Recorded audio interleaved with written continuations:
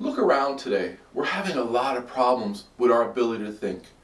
From ADHD, Asperger's, autism, bipolar, depression, anxiety, stress, dementia, Alzheimer's, post-traumatic stress disorder, foggy thinking.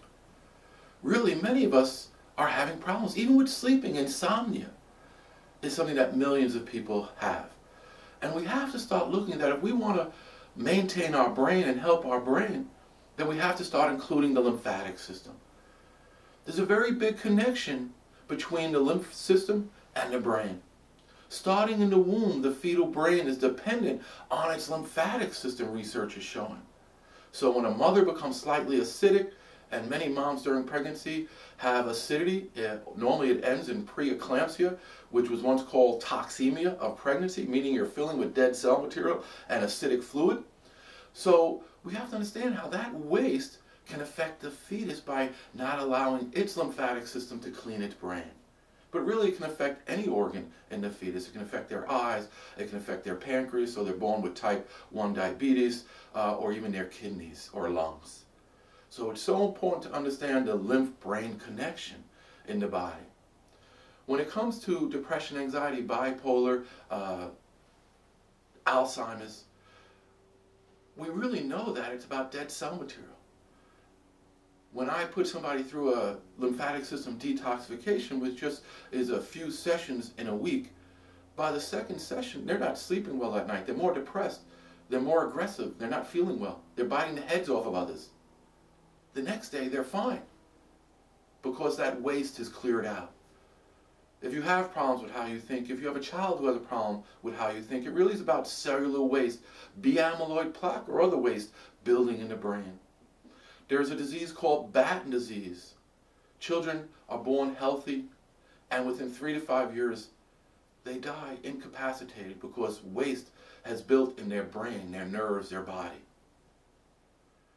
So we have to understand how this waste in our body and brain is affecting us. It's affecting our children.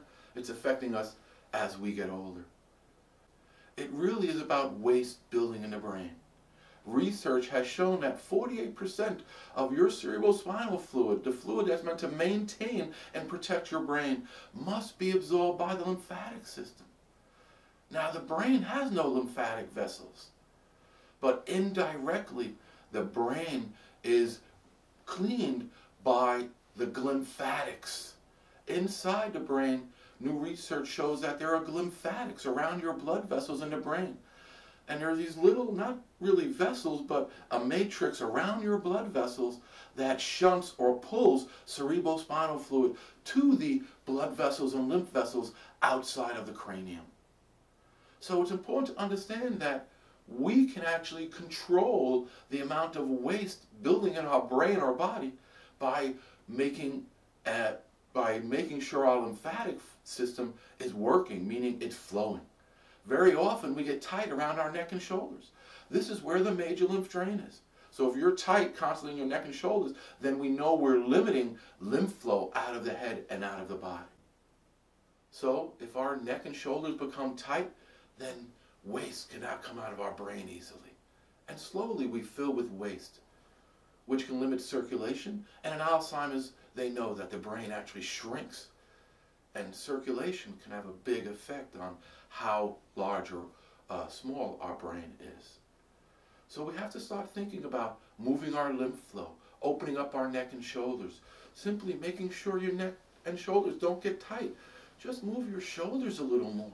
Throughout the day, don't let them get tight. If you're sitting, which most of us sit during the day for a living, you have to be able to move, stretch your arms over your head, because we don't move our hands over our head a lot. And when we move our arms, when we move our shoulders, we're opening up our major lymph drain. Just that little bit I did, my shoulders and neck, back of my neck, is tingling, meaning blood flow is going there. We must include the lymph-brain connection and understand how we have control over improving our lymphatic system to help remove waste from our brain.